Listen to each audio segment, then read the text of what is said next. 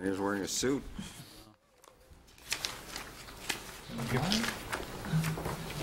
Good to see you. Thank you. Happy New Year. Okay, good evening. I'd like to call the January 13th, 2015 Sherborn School Committee meeting to order at 6:30. One note on the agenda is that we have an addition of an executive session to discuss safety at the end of this meeting, not to return to open session. It was as a result of a meeting that the superintendent had with safety officials yesterday, so we did not have time to post it, but he wants to review things with the committee. So that'll be one addition to the agenda. So we start off with the state of the district, and we first of all start off with the CSA report. Mr. Embry? Good evening, school committee, members of the community, and special guests. Happy New Year on behalf of the CSA. This past weekend, we successfully held our third annual CSA pancake breakfast, and I've learned since that the leftover pancakes were enjoyed and a surprise lunch today by the kids, so that's great. So, Little extra side order. yeah. So again, it's thanks to the support of everyone who was able to attend. It was a success, even with the cold. Second item, thanks to the generosity of the Sherborn Business Association, we were awarded 2 separate grants that went to enrichment programming. Thanks to Ann Whitlock and Carrie Toney for helping to secure the grants, which will be applied to Ball in the House, which will be a school-wide, I think it's an a cappella program for an upcoming all-school meeting, and for our Dare Keeping It Real program, which has already begun for the 5th graders. So it's we're proud to receive funds from the Business Association again. So it's great. Finally, the Pine Hill CSA auction will be Saturday, May 2nd, from 5:30 to 10:30 at Pine Hill. And for those of you familiar with the auction, may note that the start time is a little bit earlier than traditionally done, and this is to accommodate streaming of the Kentucky Derby. So anyone that's, maybe it's too early in the year for everyone to have horse racing on the brain, but that'll be the theme of this year's auction. So look for more information to be coming out over the next month or so for items related to the auction. That's all for this evening. Thank you very much. Thank you, and my grandson and I enjoyed your pancake breakfast Great. before I went to Boy Scouts. It worked out just fine. Thank Great. you. It's good to hear. Okay, Dr. Brown, do you have a report, please? Yes, we met just a couple weeks ago, instructionally speaking, for our December meeting. So my report is briefer than usual, but I would like to specifically recognize, thank you to Officer Chad Smith, who is the newest member of the Sherborn Police Department and who now serves as our DARE / Keeping It Real, which is the name of the revised curriculum. Our 5th graders had their first session last week. Tomorrow will be the second session. The DARE curriculum is now 10 weeks. It formerly was 8 weeks, and it's been revised with research-based strategy. So we're off and running with that. We are approaching halfway day, which is a big deal at the elementary school. Halfway day and 100th day are big mathematical celebrations in our curriculum, don't you know? So our brain busters who've been mentioned many a time in this forum, but congratulations to our brain busters team members Ryan Bendrimer, Owen Bingham, Dylan Natal, Nate Randa, Sam Randa, and Zachary Zito. They, since our last meeting, they went to the state competition where they placed 3rd. And we're very excited. I'll remember to send you the link. They made a video trailer, like a movie trailer, of their experience, and we showed it at last Friday's all-school meeting. It has a very powerful Star Wars theme, and it was a hoot and a holler. I'll send you the link.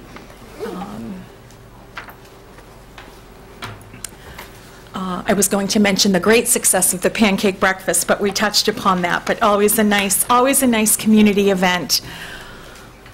Something from professional development that I wanted to highlight, in addition to the ongoing professional development with our literacy consultants.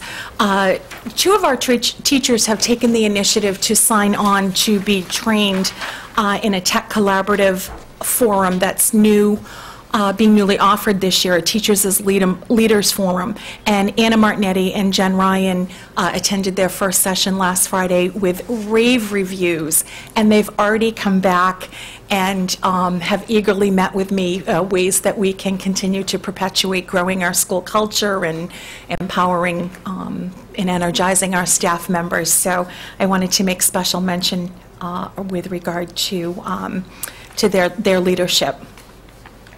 Our second semester community classes through community education, through Box, and through Global Child are in the process of being enrolled. I wanted to make mention that we have 39 students that have been in the Box program every Tuesday and Thursday morning at 7:30 a.m. They faithfully show up, and it continues to be a very robust part of our early morning offerings for students, and that's a tribute to all of the coaches and the families who support the program, so thank you. You'll notice in my agenda I included what I intended to be an organized visual representation of the scheduling expectations for students across the grade levels. We've touched upon this topic on at many previous meetings, and we have lots of information in many different formats, and I hope that this brings just visual clarity in a one-stop shopping here to give you a sense of the special subjects allocations, the core subject allocations, and some of the enrichment subjects, such as with our FLES program by grade level. So in the context of our budget and staffing discussions, I'm hoping this will be helpful. You know, it would also be helpful, at some point in the future, is to put a summary of something like the percentage. Because this is really good information, because this is what we're talking about, trying to get a handle on like the full day. And if you just did like a total minutes percentage type thing, that would at least help me get an idea of what we're talking about when we say twice a week we're going to do this, or twice a week we'd like to do that. Something that puts it in the whole context. Not to give you extra work, but Susan, you know what I'm saying? Did you want to look at the like the instructional day to calculate how many minutes of instruction students receive? Is that what you're thinking? Yeah, just percent. Something with percentages. Only because we've been talking a lot about how do we cram more into the school day. Right. We're already basically cramming stuff in, and this is really good information. And if it just had like a summary, and How long is the like day? total, minutes and percentage, just. The instructional day is 6 hours and 25 minutes from arrival to dismissal, excluding weeks when we have an early release Wednesday. As you can imagine, there's a fair amount of transition time as students go from class to class, or arrive first thing in the morning, and we take attendance and all morning announcements and those kinds of things. So I agree with Susan in that, to sort of know what the actual instruction time is. For instance, with Spanish is going into the second grade next year, right?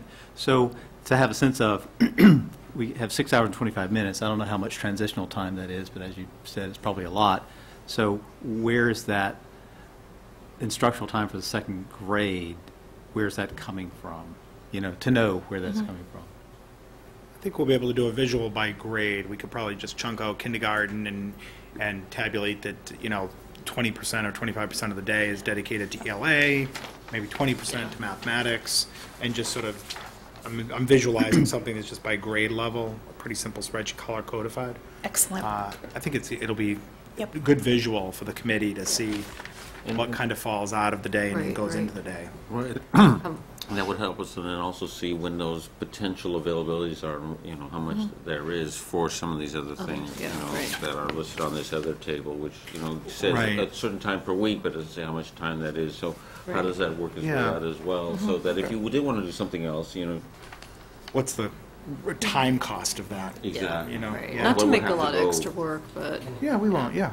If I just may add on, though, one of the things that we're working hard to do around science and social studies is integrate cross-curricular. So I always get squeamish because that's not necessarily standalone time. For example, Dr. Leduc was doing a walkthrough with me, I believe it was last Thursday, and we happened upon a particular fifth grade classroom. It was readers' workshop time. The kids were engaged in self-directed inquiry based on questions that they had about the science unit of study or the social studies unit of study, but they were using reading skills to research and respond. So science and social studies, as perhaps you used to know it, where they were standalone, are really intended to be integrated at the elementary level. So just keep that in mind as well, but we'll provide that visual. In a similar vein, I just want to mention, I was in one of Senor Romer's classes, and it was about habitats, and it was the same content that they were learning in the first grade. They were learning it in Spanish. So it was reinforcing many of the content area skills that they were learning in science in another language, and they were very adept at it. So it was just, she looks into what they're learning in class and incorporates that into her lessons. And ditto with our librarian. More often than not, you'll see kids working on a science or social studies concept in library. So, but I'll footnote all of that so it's clear. Thank you. that's great. And there's a lot of interest in the FLES program. Just to remind Sherborn School Committee that the Dover School Committee will join us in February, and we will have a presentation because Dover School Committee does not meet in February. They don't have a scheduled meeting, but they would like to join your meeting if the invitation exists. For a FLES presentation. So we had a great meeting this week with the two principals, myself and Dr. Leduc, to begin thinking about that. And the FLES program will look a little bit different next year, because the teachers that we have, there'll be one teacher in each school because now we're rolling up a number of sections. So we're really administratively trying to preserve and protect the fidelity of the program to make sure those teachers have time so that they can continue with the curriculum development work. We would not want for them to become sort of teachers assigned to a particular district. They've worked famously well together, Patricia Chilwanga and Laura Romer. So we want to make sure we preserve and protect that relationship. Is that accurate, Dr. Brown? It is, and just as a caveat, you'll meet Patricia for the first time, and we anticipate that she'll be part of our staffing pattern next year at Pine Hill School. So we'll make official introductions to you next month. All right, thank Greg, you had a question? One more question. It'd also be helpful to know, if it's possible, to know if kids need extra help in certain areas, where that comes from. If there's a priority in terms of what they don't do that's on this list, just if that's possible. Okay, Mr. Bliss, you have a central office report? We sure do. One thing we'd like to provide the Sherborn School Committee, and just to dovetail on that as well, you also in your packet had a memo from Dr. Brown to me dated January 7th, which was further detailing the instructional day. Right. So I just want to make sure you saw that it went beyond what was in Dr. Brown's already solid report. We'd like to update the Sherborn School Committee in providing a draft of the business manager search process timeline. This will be discussed among the business manager task force members, but so it's heavily stamped draft here. But we want to make sure that we're being transparent and completely out there in terms of what our process kind of looks like, because it really will kick off in February. So before we next meet as a group, we just want to make sure that you're not hearing things, seeing things, and thinking, why wasn't this discussed at the committee level? So we will hopefully don't have to go around, and there are a few over here. Take a look at that. It's really, and again, the business manager task force, on which Mr. Garland is a representative, meets on Thursday morning of this week. So there may well be some changes to this after the task force committee looks at this a little bit. Is that accurate, Mr. Garland? Yes. Spot on. So you can see it walks you through. It's a little bit of backwards design here. We know we would look for a July 1st start date of the business manager and April 13th. We backed into that date because April 13th is a joint school committee meeting, and because the business manager is a school committee appointment, we thought it would make sense to back the whole process up and to make sure that that would work for us. And we're happy that Chris Tague will be able to join us this Thursday morning at the Business Manager Task Force meeting, because we really need to talk to Chris to learn a little bit more of the intricacies of the business office and pick her brain a little bit. So we're happy that she's able to join us for that meeting. So that's really for informational purposes there. In terms of other items in the report, I will share with Sherborn School Committee that the school start times survey data will be released publicly tomorrow. Over the weekend, I wrote a 2-page cover letter that will go out to all of the School Start Times Committee members. Mr. Hook is a member of that committee, has had the data. But it's been embargoed for a few weeks. So we put together a cover letter, and that will be made public tomorrow. So you'll see 5 sets of respondent data from elementary educators, regional educators, and regional parents, elementary parents, and secondary students. You'll be able to see the complete reports from SurveyMonkey around that with a 2-page cover letter. So that's exciting to look forward to that. As Mr. Hess referenced, we had a school security meeting yesterday. We just want to make public that we had that meeting so that members of the viewing public know that we'll be going to executive session hopefully tonight to discuss some of the outcomes of that meeting. As well, we'll talk a little bit, I think, on the subcommittee report under capital a little bit in the Building and Capital Committee. We've included in your packet information about the DESE, the Department of Elementary and Secondary Ed, flexibility waiver renewal. And we really just wanted to include that for you because the Commonwealth of Massachusetts a couple of years ago was granted a waiver from the No Child Left Behind Act that allowed the Commonwealth to track the annual progress of its public schools a little bit differently than is the case in some of the other states. And it has really worked well for us as a relatively high-performing school district in terms of how the schools are ranked on a 1 through 5 system, and it allows a little more flexibility in terms of Title I and Title II grant allocation. So we've included a little bit of information for you, and we have no reason to believe that the Commonwealth's waiver wouldn't be renewed. And we hope that it is, but it's something that the Department of Ed is taking care of for us. So we just wanted you to have information around that. Dr. Brown mentioned the Brain Busters, and again, just a kudos to our Brain Busters and their placement as well a few weeks ago. The educator evaluation system. A lot of very exciting things happening, and I think it would probably be a better venue, maybe at the joint meeting in February, to go into a little more detail around the EdEval system. We have the qualified peer observer component that you heard a little bit about through the ACD update, but we also are looking at to roll out the feedback component of that system. So some very large components of the evaluation system that we're looking to be very thoughtful about rolling out. And again, we thank Mr. Hook for his continued membership on this 4-year-old committee. I think we're going on 4 years, Mr. Hook. Wow, can you or believe something on that. That committee's been alive and well, and we still meet faithfully. And I think we're going to have a little mini meeting next week. So I'll get there as soon as I can. oh no, I know. Please don't rush. We will wait for you. The Education Week ranks Massachusetts first in the nation. We provide a link for you on that article there. And the regional schools news, just wanted to also make public the fact that we, at the middle school, where we have our regional school committee meetings and our joint school committee meetings, we have installed a hearing assistive system as well that was just installed. So we want to make the public aware that at the meetings held at the middle school library, we'll be able to facilitate that need should attendees need that. And also the fact that Dr. and Mrs. Mudge, we were honored that Dr. and Mrs. Mudge were able to attend, with their son Andrew, able to attend the opening night of Annie last month. It was a very special night for the family, and of course the Mudges have been most generous in support of the arts, of the DS Arts program that has in recent history extended beyond just the Mudge Auditorium at Linquist Commons, but you'll recall that the Mudges have also donated money for some work that's been done in the Pine Hill Auditorium as well. So it was really a very special night for them and for us.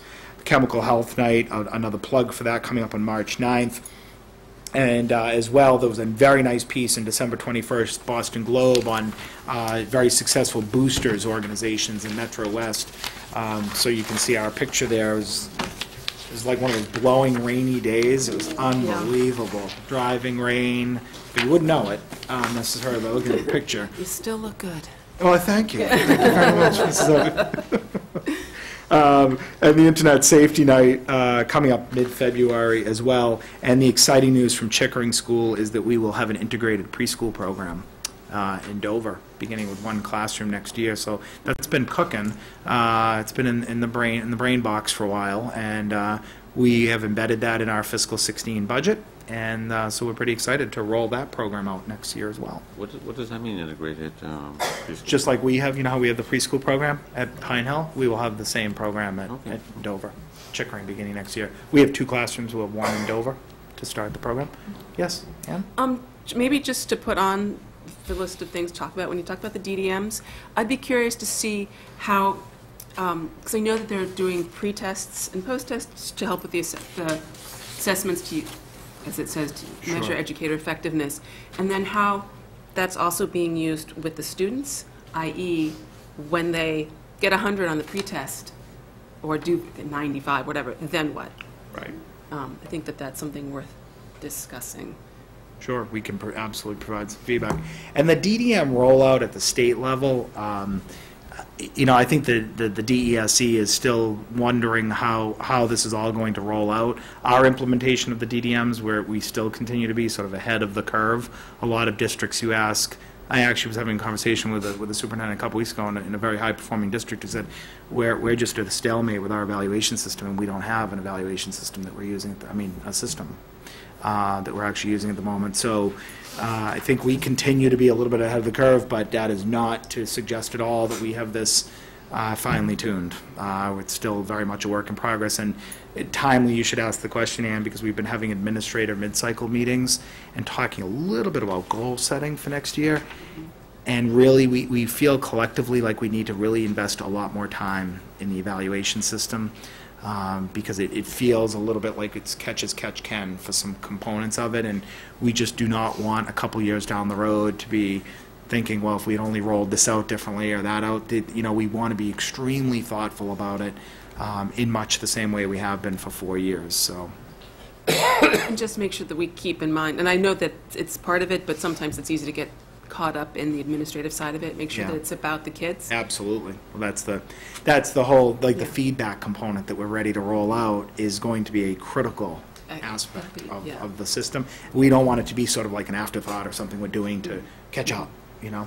And I have had some conversations with the curriculum leaders, department heads, and the building principals about some of the assessments, and is this the right tool to measure student growth? And pre and post tests did come up, and you know, how do we effectively use that information for next steps?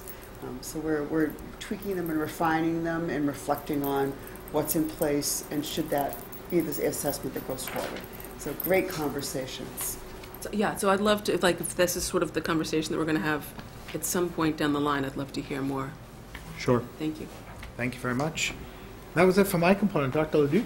I wanted to update the committee and the community about the wellness initiatives that are happening in the district.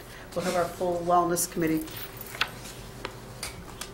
We'll have our full wellness committee meet on January 26th to discuss the progress in the area of food service, the wellness policy, and the stress and anxiety subgroup.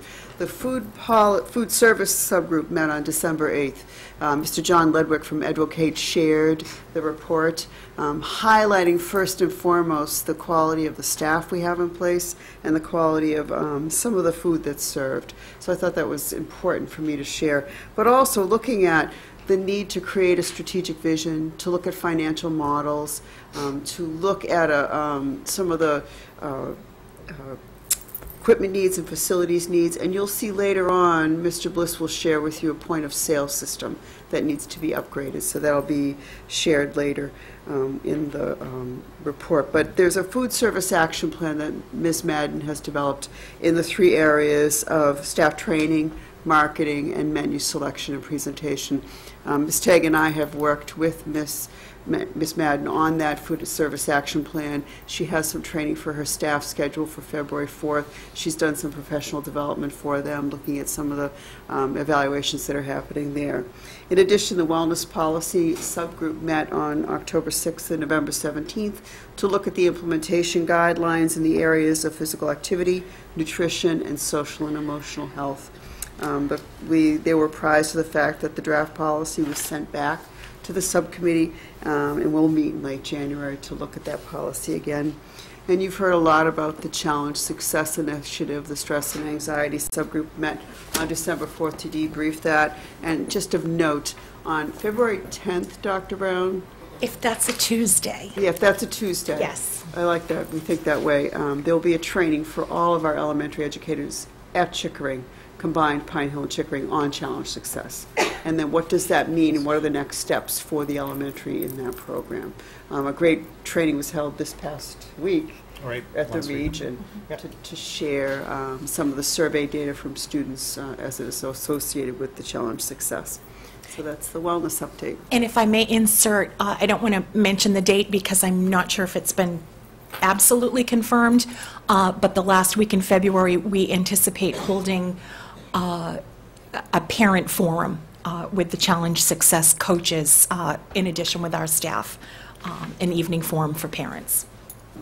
I actually heard from a Pine Hill and middle school parent now, as she has a child at the middle school as well this week, and she was really thrilled to see so much more system-wide kind of effort around particularly this topic, but more globally on a lot of topics, both in terms of the student wellness as well as curricularly.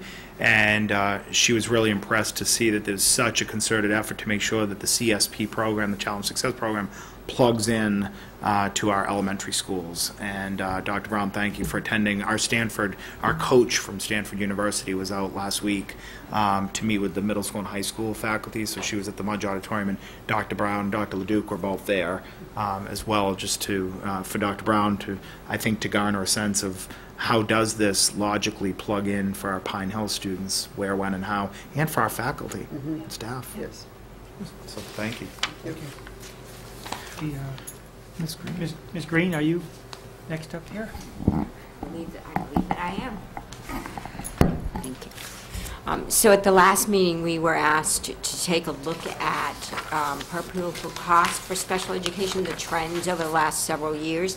So in your package, you have this data that Chris Tagg helped us put together for the last few years, comparing costs over the years and the trends up and down for that cost. And we adjusted the number that's projected for 2015-16 school year. The number that was included in your packet last time projected a number of 41. Where that number came from was simply taking the current number of students and subtracting out the students that we know are in 5th grade and will move to the middle school, with no adjustment for what we looked at in trends each year for the number of new students coming into special education. So what we did do is we sat and we took a look at the special education numbers from the last few years and where we were ending at the end of a school year and starting at the beginning of the next school year, or November or so of the next school year. And we took sort of an average of what that number looks like. So when you look at this enrollment form, you know, for example, in the 2011-12 school year, I believe was the year we sent a very, very large number of 5th grade students to the middle school that year. And despite that fact, in 2011-12, we had 67 students. In the next year, 61. So that was our largest class of 5th graders that we sent. So the trend, we looked at the trends each year, the number of students that were moving to 5th grade, and averaged out how many students are coming into the program in a year. So we had given you a number of 41. Interestingly, if I were to take today's numbers, without factoring in for any new students being identified, we are at 45 as of today. So those numbers are a constant change, and so we are at 45 at this point. And what we did was we took a look at the trends in an average in a school year of students coming in to preschool or students moving into town, new students identified as eligible, and it was an average about 10 students per year. So we have adjusted that for an estimate of 55 students next year. And we based this chart and the per pupil cost on an estimate, best guess estimate, based on trends. So if I could jump in there for one moment, if you were to look at your staffing enrollment report that we handed out some documents for you, and they were included in the packet for you tonight. There's a revised staffing enrollment report included, and it's a word table. And you may wonder where, when we built this spreadsheet over the past couple of weeks, where my finger is, where did all of these numbers come from? Special ed enrollment numbers. And these numbers were lifted exactly from what these numbers were in the staffing enrollment report for each year. So, for instance, in the 12-13 school year, the number of 61 special education students was taken right from this report, so that you could take this snapshot, and we extracted literally this segment of the budget that captures all of the in-district special education-related costs, and calculated a per pupil expenditure, roughly, which is never something that we're necessarily comfortable doing, because it isn't as if there's a direct correlation. It's not as if in the 13-14 school year it cost $20,835 per every one of the 59 students who was a special ed student, because not only is that fictitious in terms of the service delivery for a particular student, but the number itself of 59 was an absolute snapshot in time. I mean, that could have been 59. We took it from the staffing enrollment report, so it would be a little bit of apples and apples, but 59 at that particular point when that number was captured could have been 58, 52, 62, depending on what time you take. And there's often a lot of anxiety that people experience, school committee members sometimes experience, and we do too, around when we look at some of the data that's captured by the DESE, by the Department of Elementary and Secondary Ed. They can go in at any point seamlessly, and through the expanded SIMS reporting mechanism now, at any point they could go in at 1 o'clock tomorrow morning and capture electronically the numbers of kids who are on IEPs. So they may capture that number tomorrow on January 14th, and then at the end of this week, we could have 3 kids that roll off IEPs, and next week 2 that roll on to IEPs, and that won't, the numbers are not going to jive with, because it is literally that fluid in terms of when the numbers. So we think the request from the Sherborn School Committee came from the angle of, aggregate population at Pine Hill is down. We know that. If in fact, as a previous report of the staffing enrollment report reflected a special ed enrollment of 41 for next year, that was like a raw number. I mean, that was 41 without any consideration around kids and our average number of kids. So we looked over the past few years at May and June, and okay, the 5th graders are moving to the middle school, and then ultimately by sometime the following school year, where do we land? It's almost to the child. Have those cases been, the IEP cases been, as it were, replaced? You can see that because the numbers were 67, 61, 59, 61. So when we did this out, we said, wow, if we put down 41 students, which is just the raw number, it doesn't matter what does the per pupil expenditure. It's not really an accurate number in terms of where we're going to land next year. We know that. History tells us that. So I would also just like to remind the Sherborn School Committee that we in the past few years have had absolutely no elementary age students out of district placed. We operate Pine Hill Elementary School with 4 special educators, 4. That it is true that the special ed enrollment has declined by I think it's about 17.84 or something, 17.84% over the past couple of years. And what we have done, we've actually reduced an educational assistant, we've reduced a special educator, and we've reduced 20% of a special service provider. And we operate the elementary school with 4 special ed teachers, servicing a population of this year about 61. Next year, we estimate 55 students. That's not out of line with the percentage of special ed students in the school. We always float between 14 and 17% of the student population. That's average for schools. And I'll also remind Sherborn School Committee that I attended an Accept Board of Directors meeting a few weeks ago, and at the very end, it was like an open mic session. It's a public meeting, so I'm not sharing anything. And almost every single superintendent sitting around the table said that he or she would be going back to his or her respective FinCom in the next few months to ask for between $400,000 and $700,000 of additional appropriation because of just exorbitant special ed costs that they're incurring. So there was this kind of, what are people doing, around who's developing what programs and what are you doing. So we have tried to be responsive. We've tried to provide as much data as we can. It is sometimes difficult to tie numbers exactly out for the reasons that Ms. Green alludes to and that we've shared. We've done the best that we can to show the picture that these aren't wildly fluctuating costs, and we're actually pretty thinly staffed on the special ed side in-house, as far as that's concerned. I don't know if there is a desire among school committee members to dive more deeply into these numbers. It probably would be, we would welcome you, let's schedule a meeting and come into the central office. We can kind of look at different points. I'm not sure that doing that here necessarily will accomplish that goal, but we were trying to be responsive to the school committee's requests. Thank you. Any questions from the committee? I have a few.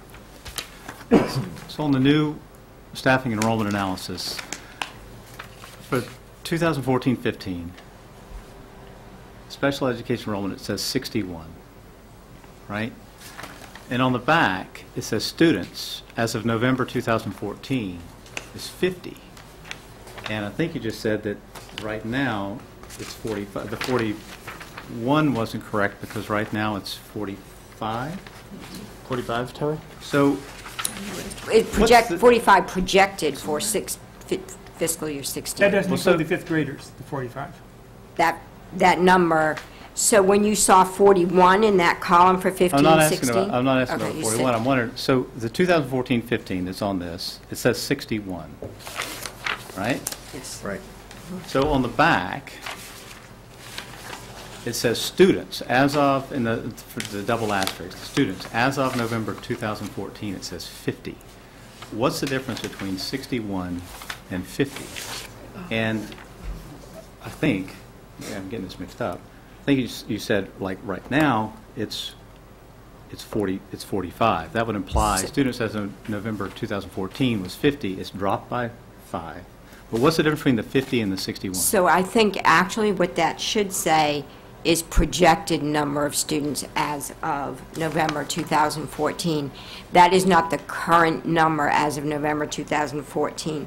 That's how. Oh, I'm sorry. Yeah. Sorry. Well, so, I mean, we can say it for later, but it just seems like there's a lot, and I understand that it changes. The other thing that was confusing is in our budget book, we got the special ed census, and that says October 2014, that adds up to 48. Pre-K through 5th grade adds up to 48. So this is what's confusing for me. That's October 2014, it says 48. This chart says 61, and on the back it says 50. And then when I look at the prior year, the October, and let me just say, I appreciate all this information, and it's much better than what we've had in the past. Right. And unfortunately, kind of like in my business, the more information you give, the more questions people can ask. That's what we're realizing. Yeah. But I appreciate it. And the reason it's important is because the numbers are so large. Right. And I've tried to reconcile it before. So I see there's a 48 as of October. I don't know what the 61 refers to in terms of time frame, but then I go back a year, and the difference between October 2013 and June 2014 is 4 students. It goes from 57 to 61, which is easily done. Yep. So in terms of the volatility, so just where what the numbers, which one's the right number, and why it's so different between the 61 and the 50, or the 61 and the 48. And then one last question is, in the special ed census, and you may not have this in front of you, but it says pre-K in June of 2014 had 10 students. And I'm assuming that pre-K becomes K the next year. The next year, Excuse me, that's not a correct assumption. Yeah. Our students in pre-K are 3 years old, 4 years old, Okay. and 5 years old. They can stay up to 3 years in a pre-K so classroom. it goes from 10 to 2. Two. Okay, thank you. Yep. That clarifies that. So the 61 and the 48 and the 50 is what's confusing to me. Okay. Do you, Terry, do we want to take that under advisement and we can respond? Okay. Absolutely. Okay. Thank you. Can I ask a real Susan? basic question? IEPs, are they all different lengths? Is that why How long an IEP Yeah, I mean, they is can written be- for? Yeah. Every IEP has to be rewritten annually, so they're only good for 1 year, calendar year. So if we were to hold a meeting on January 13th of 2015, we have to reconvene the team and hold an annual review to rewrite that IEP before January 13th of 2016. Okay, so they're a year long then, standard? They're a year long, but Okay. everyone is on a different interval. Yes. Okay, in so terms of that's when their why. annual review is. Okay. So that's why the numbers are It's going always down. stagnant. And as Mr. Bliss said, we're discharging students who no longer need service and identifying students. And I think what's tricky, obviously my focus is the K-5 portion of our public school enrollment. And I'm positive we started the school year with IEPs in the 50s, not in the 40s, in terms of numbers. So we'll. So that number of 61 resonates at the beginning of this year at some point, the beginning of this year, September, October. Perhaps with yeah. preschool and, yeah. With yeah. preschool included. Yeah. Yeah. Yeah.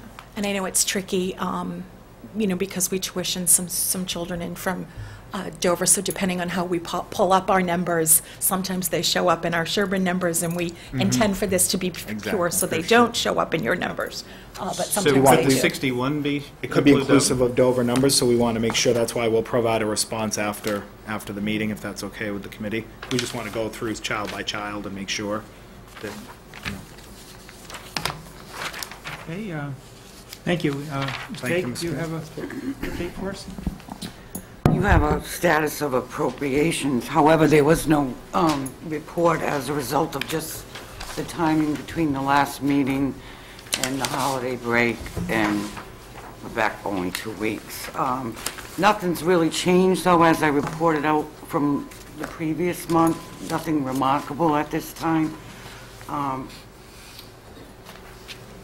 One thing I would like to highlight with the new administration, the new governor's, he actually has until March 4th to produce a budget because it's a new administration. So that may delay as far as information as concerning state aid, et cetera. And if you have any questions? Are there any more of those 9C cuts could be. pending, or? I think we're still waiting to hear from the governor. And what would be the impact to us? Would it go directly to us? Would it be the town? How would that work? So the big debate right now seems to be, and we were supposed to hear something actually last week, but when we reported last week to the regional school committee, it's interesting because one of the potential cuts is to regional transportation. Effectively, it's 3 areas that could affect public education. Could be Chapter 70 aid, could be Chapter 71 aid. Chapter 71 is regional transportation for regional school districts. So last Tuesday night when we met with the region, they were keenly interested in knowing what we knew of that, and we're expecting a word anytime soon. But the Mass Association of Regional School Committees, MARS, they go by, is actively looking at some legislation that could potentially block the move of the governor to reduce regional transportation by anything greater than what's proposed to be reduced for local state aid. So we don't know numbers yet. I mean, it's really in limbo land. What we do know has already been cut is the MECO grant has been cut slightly. That has already impacted us. So our MECO grant has been cut by about $4,235. So immediately that decimated the supply line for the MECO program. So any monies that have been allocated for some conferences and supplies and whatnot, those are off the table for the rest of this year. So that letter came very quickly on the heels of the announcement. And if you watch the nightly news, local news, there's all kinds of conversation around what those cuts may look like, but we wouldn't even want to speculate. But it could affect this year. If I may add, the only thing is, under the legislation, they actually have to, the governor does not have the right to reduce, through the 9C, reduce Chapter 70 or local aid. The legislature, from what I understand, has already voted not to Support that. he needed their support, so I think that's positive. That is, so the Governor Patrick, at the time, had moved to get that legislation through so that there could be, the authority could reside with the governor, and then that was blocked. So that has not come to pass. So what's sitting out there, is looming out there, is this regional transportation issue, which has some credence to it. There's actually a legal defense fund that's been created at the Mars level to obtain an opinion on some legislation that was passed years ago around whether or not the governor exceeded his authority at the time to actually invoke those drastic reductions or proposed drastic reductions to Chapter 71. That's regional transportation. So Mars is seeking a legal opinion as to whether or not the governor actually had jurisdiction to do that. There's a law out there that says the governor shall never reduce Chapter 71 by anything greater than what Chapter 70 may be reduced by. So Chapter 70 was sitting here, and it was like, there was a proposal to drop 71, and that for the time being has been blocked for the time being. So, Thank you. The next item on our agenda is subcommittee updates. The only one listed here is the Capital Budget Committee, and our request has not changed. Both the Pine Hill School Building Committee and the Sherborn School Committee still have their request at $200,550. And at this point in time, there's no change. We are, of course, having to work on those requests and what we need in each of those areas. And I just learned today that one of the requests for this soffit insulation, we had a problem last year where some of the pipes in the ceiling of the hallway froze. Well, this year, I guess the alarm went off, and they had to have someone come in, and they have to run the heat on a daytime cycle at night and pop the ceiling tiles so the heat will go up in the ceiling and keep the pipes from freezing. So we're hoping that the work that we're going to do this coming warm season this summer will take care of that problem. And the other thing we have to really look at, of course, is the drainage problem. That's, you get as many opinions as you have people on that, so we are continuing to work on that. I actually, this morning, Mr. Hess, I had a morning meeting with Chairman of the Board of Selectmen from Sherborn with Mr. Jaimo, and we spent about an hour together conversing about a few different topics. And one of the topics we discussed, and it was largely in response to the concern that had been raised at the December 18th Sherborn Board of Selectmen meeting concerning school security. Selectman Durensis had remarked that when he was looking over the capital requests from both the region and from Sherborn, local from Pine Hill, that he didn't see a lot of security mention in there. So I wanted to take the time to update Chairman Jaimo on some of the steps that this committee has moved in the direction of to ensure safety at Pine Hill School.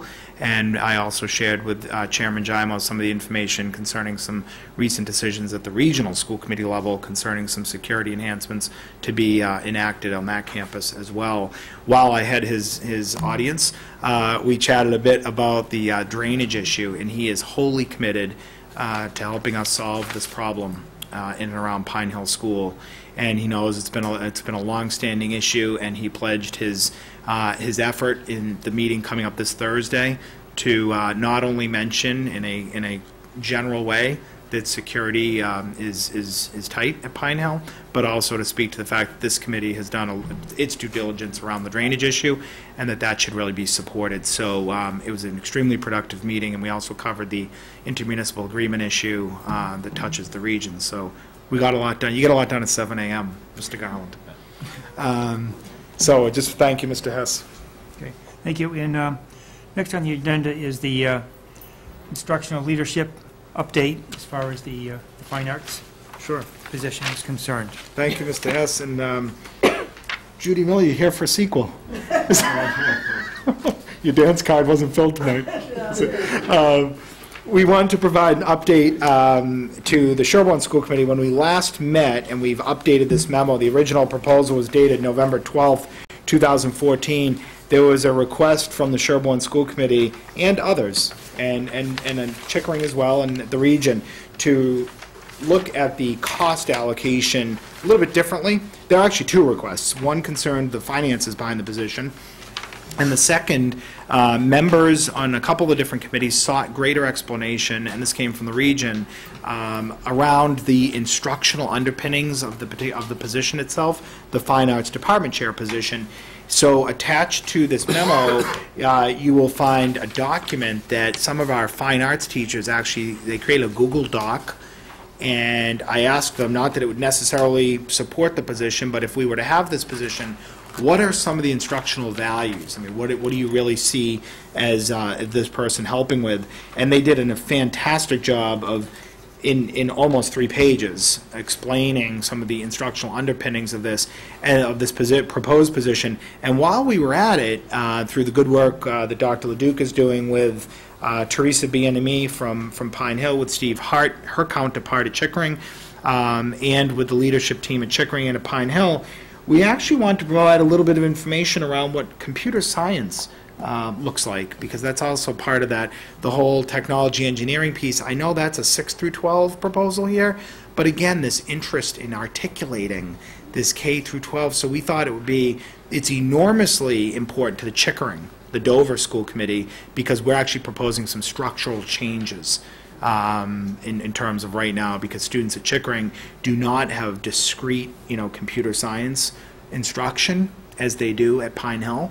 So Dr. LeDuc has been working, and we've worked it into the budget to make sure that the K through 5 comp sci computer science experience for kids in both elementary schools follows an authentic computer science curriculum, a code.org modality, and that we're following that in both elementary schools so that when the kids naturally feed into 6th grade, that will tie in beautifully with our technology and engineering construct.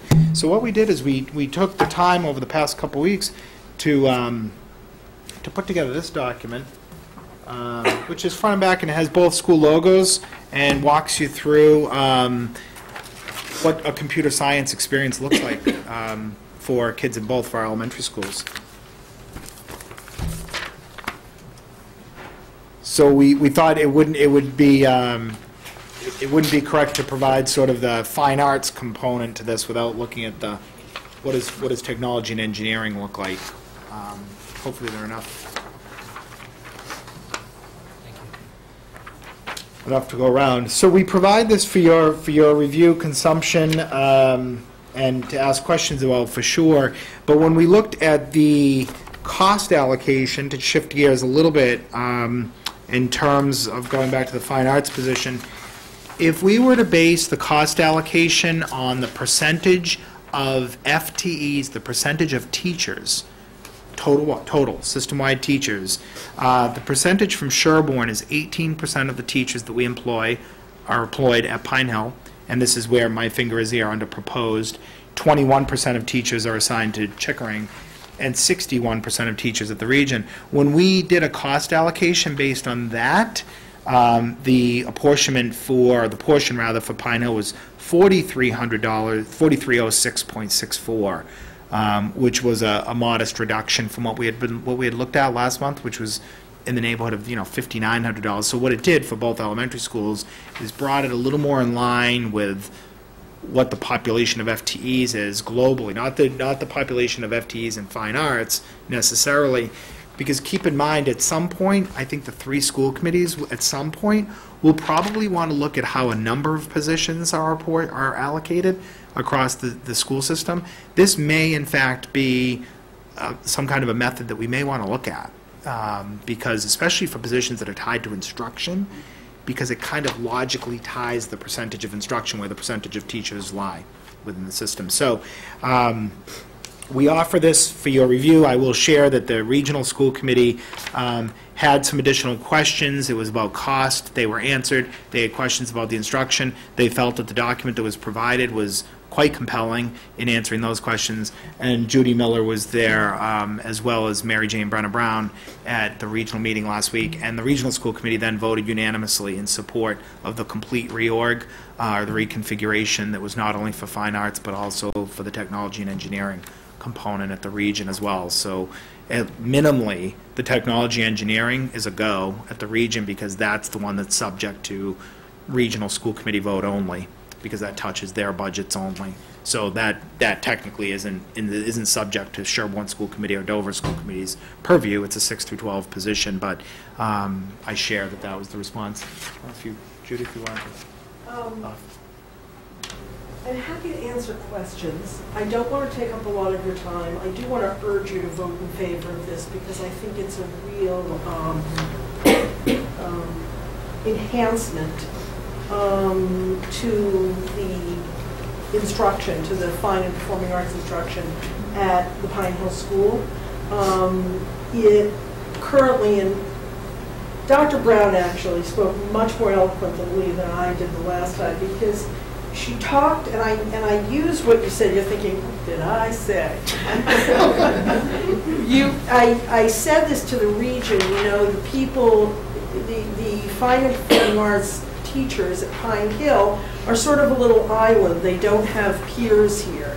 Whereas, at the middle and the high school, there are many more peers. And they don't have that subject matter expertise here. And so what this position can do is support the curriculum, it can support evaluation, and it can, in some general sense, support those teachers and give them a greater sort of worldview in terms of how they will relate into the curriculum, as a whole. It's difficult for me to speak in any way other than extraordinarily enthusiastically about how important music, art, and performing art education is in the schools, not just for students to learn that, but for a host of other reasons, including just from a very simple level, students being able to sit still and be a part of an audience. Learning, to work collaboratively on something in a way that is different from being on a sports team. There are many, many, many functions that art and music and drama serve in the public schools that have nothing to do with art, music, or drama. I know this because I have 2 children who are very heavily involved in the arts. And have been since they were at the Pine Hill School for many reasons other than art and drama. I really urge you to vote in favor of this. It is a step toward excellence, which is what we're all looking for and striving toward in our community. And it's a first step in building something that's good and can be really excellent going forward. And I'm happy to answer questions if I can. I don't know. I actually don't think this is really for you, Judy. While you were talking, I was just thinking, is this more about, because I would think if it's about the school and the education side, then it's what happens mostly during the school day as opposed to the extracurricular. And I know when I read the job description, there was discussion over the months about this position having responsibility for art exhibition, and for performance at this level, which might be extracurricular, or could be extracurricular. But again, I think, and Steve, as I've said, I'm not hiring, I'm not filling the job, okay? I'm not applying for the job, I have my own job. But I think part of that is going to be, and correct me if I'm wrong, as the position develops, it will probably naturally become part of that, and there are a lot of things that can be done in order to promote the arts. So. Yeah. I have a really concrete example. The Choral Festival is this Thursday evening, K through 12. Wouldn't it be grand if we could have some visual art there too? Yeah. And that's what this director could do. It could connect the two. We could have some boards up, maybe show some of the three-dimensional pieces. You know, I would love to do that, but I just can't spread myself to figure out the navigating that. Could we have a little drama performance at the same time to capitalize? So that to me is using that evening performance to be able to highlight all of the arts. I think one of the, thank you, Karen. Thank you, Judy. I want to make sure you're still not on the clock, don't you? One of the Dover School Committee members said, you know, one of the things we realize in particular at Chickering is that the position is tantamount to an investment in a long-term program. I found it interesting, and it's accurate, because a number of students upon entering middle school, and I will admit, for various reasons, exit the arts program. So when you look at the hundreds of kids involved in literally in the band and chorus, who do not continue at the middle level, and there are various reasons for that. Some personnel issues we're working on. Some, I mean, it goes on and on and on. And one of the reasons that literally I assigned this year our choral director at the region, Jeff Herman, who's done a great job. He's new to us. Made sure that he was assigned both sections of chorus. So he teaches .2 at middle school, .2 at the high school. Why did I do that? So that he literally can work with the kids in middle school, and there's a natural progression into the high school. There isn't this kind of, I'm working with this person at the middle school in chorus, and then it's kind of a fit and a stop, you know, before I'm going to have to learn somebody else's way. You're building a program. So there was a real sentiment among some Dover School Committee members thinking, okay, maybe dollar for dollar, we don't get next year, you know, the $5,000 worth of the position in a sort of empirical way, but there is definitely an investment in the synthesis and the cohesion of that department that will afford a better experience for kids longitudinally. That was the best. I think that was probably one of the best points that I've heard. I mean, over time, over the past 7 or 8 meetings. Any other questions from the committee? Yeah, I have one. It just seems like we spent a lot of time on a $5,000 decision, and I think in general it's a good thing. I'm just curious why technology wasn't a part of this as well. I mean, if that's part of what's happening at the region, there's nobody here pushing that or speaking up for that, and it seems like that would be just as important in terms of where kids find an interest. No, it's a really good point. The main thing that I think it's a question I asked last time, and I don't think it's been answered unless I missed it, is, and this was very helpful, this scheduling expectations, is what changes about the school, about the kids' day, is in terms of extracurricular during the day, especially with regard to next year, the year after, as these kids are taking, I guess 30 minutes a day for Spanish. I'm not sure how that changes as we go by. There's just a lot going on, and I don't, and you don't have to answer this now. It's just my concern. It's what happens, and I guess you'd be the best person to ask. What happens? How does it change? Sort of what's happening now, and how does that change with this position? I don't. Yeah, I don't understand. So it's not as if that, and certainly jump in, Dr. Brown, it's not as if all of a sudden during the school day there is a dedicated band block, or that doesn't fall out of this particular transaction. what this does is it allows the curriculum and the assessments and everything that underpins really the program that Kelly Hodge delivers at Pine Hill. It affords her an opportunity to work with a content expert in the way of a fine arts person who's going to bring Kelly together with the folks from Chickering, and they're going to develop what we've already have developed. They're going to refine the music experience for students at Pine Hill. Well, if there's a choral concert, K through 12, Right. it seems like it's already happening.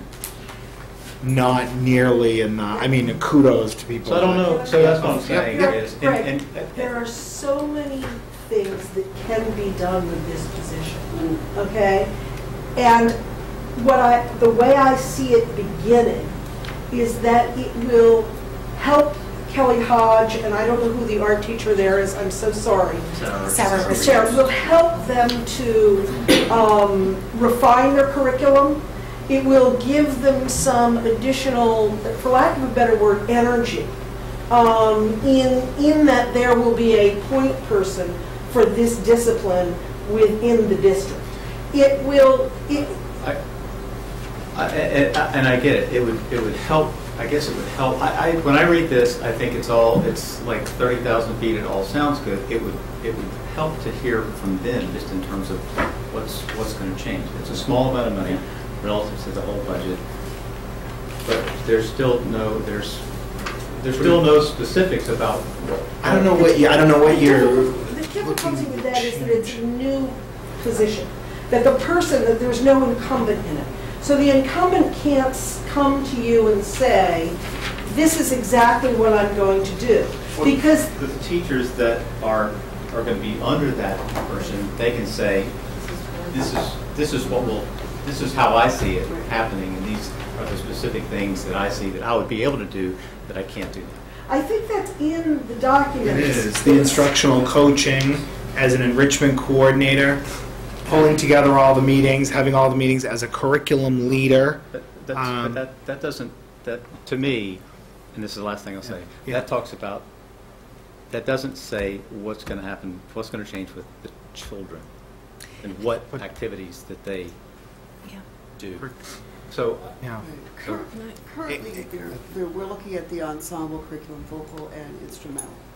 And this person would be that set of content eyes, K through 12, for us to look at that. I mean, I think we should pick a repertoire. I don't know what the repertoire looks like. I don't know what that performance looks like, but the director of fine and performing arts does. And that's the difference. That, I can advise these people as best I can, but this person understands what it means to have an ensemble curriculum. That's one specific I know is going to be enacted. And it's likely to follow in this one time per week thing, where music is 1 time per week and art is 1 time? Yes. That's yes. There's nothing structurally it will enrich that experience for the kids. In addition to extracurricular. Yes. Okay. Anne, you were going to say? I was just going to say, just quickly, I know that, for instance, I believe that the concert is not K through 12. Oh, it's 5 through 12. Excuse me. Isn't it third? Is it third? That's 5th grade here. No, there's concert on Thursday, I believe, every other year. It's been the elementary schools as well. Yeah, but they don't start chorus. 5 from right. Oh, 5. You're right. So it's not. So it's not five. through. So I just thought that since you said that seems to be already happening, it's not completely happening because it's not. Of course, isn't offered with that in their finger.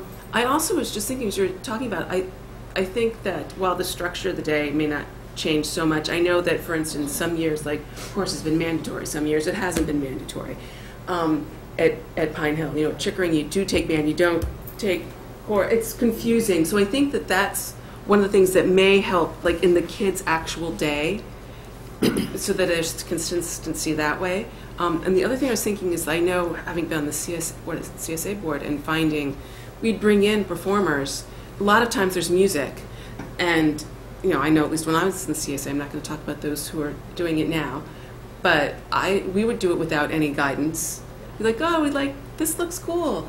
I would hope that this would be a person who they bring in these great performances and great, they're in-house mentors, all sorts of things that's with the guidance of an expert, which would make them even more valuable, tie them into Right. the curriculum even better, rather than relying on parents who may or may not And then know. that's what they're doing. it's a good point, Mrs. Hovey. And the other thing that Mr. Garland had asked was about the engineering.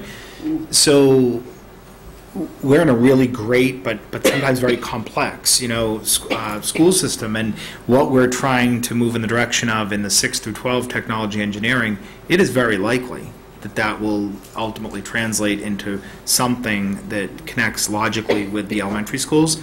Our first step in that process is to have that position rebranded in 6 through 12 for the time being. That presents an enormous amount of work at the moment, because although the technology engineering people are on the same campus, there hasn't been at the moment a lot of synthesis between those. So I honestly think, Greg, it's the beginning of something very exciting. It's also something that we can look at from a fiscal perspective. So when the enrollments do decline at the region, there's an opportunity to have discussion around this. Will have charted the course to be able to have a broader discussion around 6 through 12 or K through 12 curriculum leadership. At the moment we have department chairs, and they're very isolated in the high school. And this is the beginning of something that it will probably be much broader on a go-forward basis. We just can't do it in one fell swoop. We're not regionalized yet. Mary, we're not regionalized yet. Frank? Yeah. Frank, you have something? So I was looking at the job description component, and it talks about that the position would teach 80% of courses. So that means 20% of the time they got a huge number of other things to do. So my question was, is this a full year position, or is this a teaching year position? Teaching year position. So it exactly mimics the department chair structure as currently exists at the high school. So, and when we thought of this, it's a really good question, Mr. Hook, that when we thought of this, it was you have an existing contract, you have to live within the four walls of a contract, as you know, and if the only position in our school system that has an evaluative capacity, where the person can work in an evaluative way with teachers, is a department chair. And as a result of that, and for a whole cadre of reasons, it made a lot of sense to plug this into that position. Curriculum leader, team leader, these other positions, they're not in that jurisdiction. So one of the things that has us concerned is that, you look at Mr. Baruti, for instance, who chairs the math department at the high school. Jim's department is nuclear. I mean, it's insulated to the high school. Everyone's on the same floor. They're in the same part of the floor, right? This position is 20% supervision for teachers that are across three campuses and 4 school buildings. So if anything really concerns me about it, it's looking at it, but we've said this is it, and it's 20% supervision, and we're going to make do. So it's not like we would even have the wherewithal within the contract I wouldn't want people to think that, next year this is then going to look like a 40% request for release time and a 60% teaching time. There's nothing in the contract that allows for that. So I wouldn't want this is sort of a harbinger of things to come in that way, like, we want to get this in, and then there'll be a greater allocation or a greater assignment for supervision and the coaching that is disallowed by way of our contract. Great question, though. Mary, you had a question? I do know, well, I do. Mary, you can't resist. I can't. This is just, it's not a financial question, that's why I hesitate to ask. But I'm just wondering, in terms of, I hear talk of this person, supervising, evaluating, and so forth. Sometimes it's phrased as the music component of it. Sometimes I've heard it phrased as the art component of it. And I hear the assistant superintendent say, I'm not the person to do this evaluation. Right. Not evaluating, writing the curriculum. Well, okay. Yeah. So my question is, how does someone whose background is in high school music Right. evaluate a second grade painting teacher? Because vice versa? yeah, that's a good question, Mary. So some of the people that would be in the pipeline and candidating for this actually hold what are called MFAs, Masters in Fine Arts degrees. So their advanced training, that graduate course level work, affords them through that coursework to gain exposure, so that it's not as if that person may well be a musician at heart, but that person has secured an advanced degree so that his or her jurisdiction extends beyond simply, and I don't mean to be pedantic, but in one particular content area. So right? that will be a requirement for someone? That is, yeah, we've written in the job requirements, we want graduate coursework, ultimately an MFA would look great. I know that someone who's in the system has 2 master's degrees in the area, so we feel that those people would be eminently qualified. So somebody that teaches art or music in the high school, excuse me, obviously at some point they've got to have a master's degree, but it doesn't have to be in that area. So it could be a equivalent time in anything. Right. Not. It could be, but given the evaluation capacity, let's say, for instance, excuse me, we offer the position to somebody who has real strong background in the visual arts. Because there's an evaluation capacity, we can build into that and ensure the person actually secures some coursework in another area as well. And we've actually done that with department chairs in the area of evaluation, is to make sure that we inculcate the skills that are needed to really evaluate people, period. Like whether it's that content area or otherwise. Excuse me. I have supervised directors of fine and performing arts in my previous position, and they certainly can navigate between the visual and the performing arts and understand that content and give people appropriate feedback. So that, I mean, it seems like it suggests that Kelly and Sarah are not, when we talk about experts in the field, that they're not experts in the field. I wouldn't say so you that. could have any general teaching degree and teach art or music in elementary school. No. You have to be endorsed. Yes, in that particular that subject context. area. Yep. Elementary art education. You'd have to be endorsed. So it's not like you have a K through 5 license. I can go in and teach, science today and art tomorrow. But the person in this position, this proposed position, would have a deeper background than Kelly or Sarah? I wouldn't want to speak about people's individual credentials, but that, it's a personnel matter. I wouldn't want to go there. But we could make sure, if there was a candidate we were interested in, that we said, over the summer you need to secure some additional coursework and help the person to work through that. But Any other discussion on this? This is a, yes. In terms of certification, state certification, so someone to have this position, they still can't only teach either K through 6 or 6 through 12 because they only hold either elementary or secondary certification. Is that correct? So certification levels, it's kind of an interesting question. Certification grade levels have changed over time. Right. Excuse me. So years ago, you could have a general teaching certification that allowed you to teach anything, grades K through 8. They've really refined that over time. So my English teacher certification, for instance, is grades 5 through 8 and 8 through 12, or 5 through 8 and 9 through 12, that particular certification. So I, as a holder of that license, could not go in and teach ELA in 3rd grade. I'm not licensed to teach that, right? But some music Did you wonder?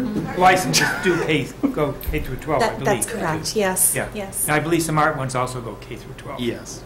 So Depending on the background. you can apply for whatever you think you're qualified for, and then the DESE vets that. Right?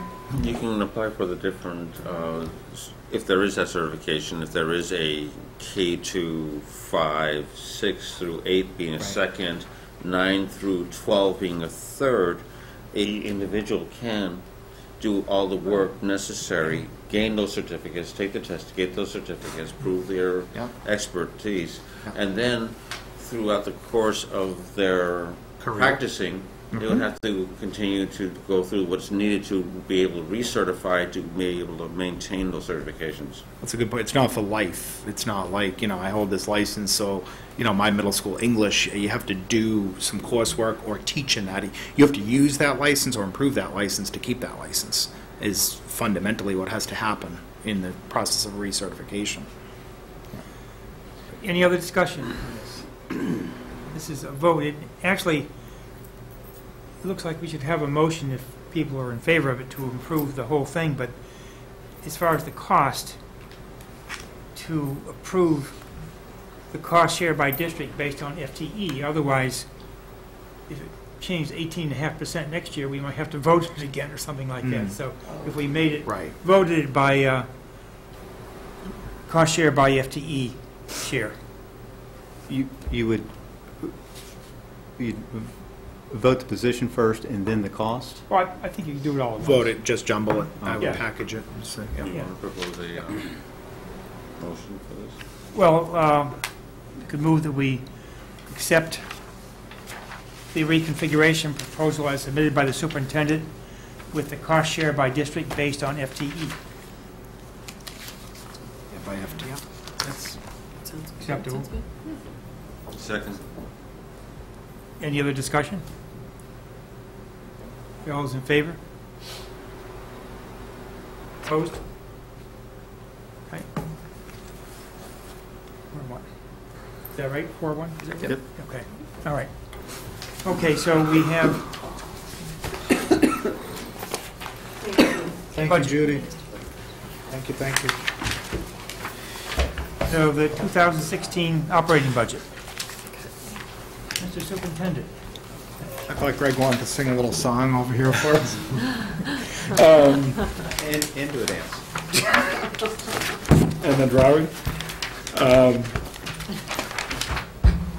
So on your, for the budget, you received oh no, we have some goodies here for friends in the audience.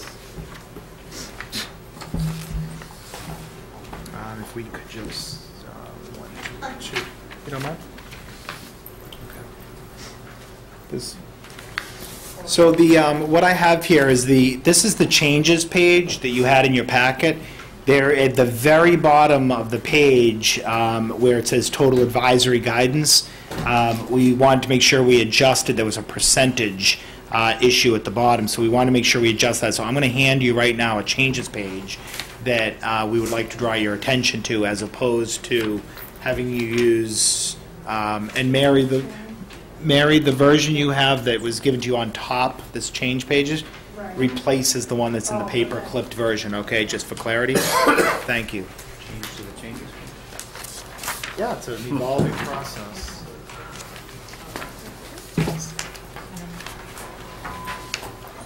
So I think what may be helpful actually is to put the changes page, because the changes page unto itself will make more sense if we flip through the revised talking points quickly. So I draw your attention to the talking points that you should have. I think I want to make sure school committee members have them right. There should be a little bit of red ink on them. So you'll notice red indicates it's revised for January 13th, 2015.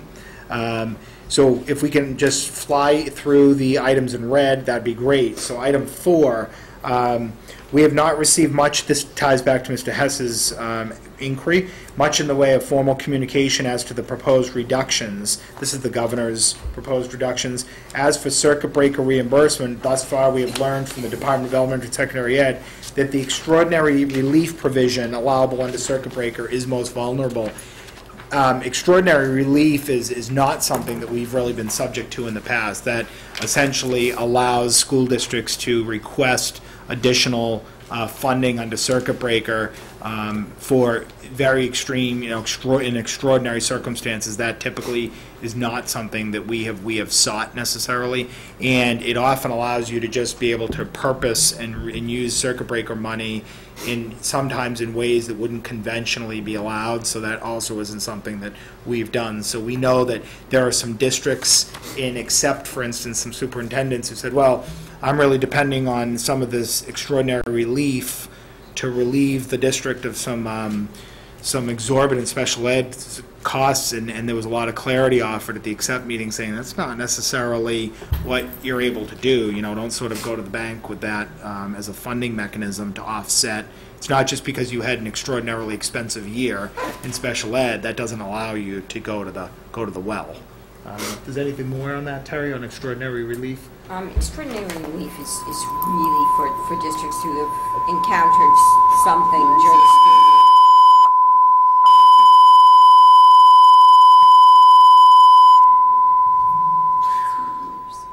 Terry might be struggling to pick you up.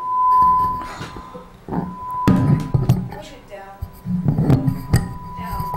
Point the top down. Right down. So yes, it allows districts who have experienced some kind of cost that was not anticipated much beyond what circuit breaker typically covers. And it actually, there's a formula that works with it. We have not ever qualified for that. So it would not likely affect us. On talking point number 11, this concerns some of the English language learner information there. I won't read through all of this, but we wanted to provide some information about ELL cases and caseloads in the buildings.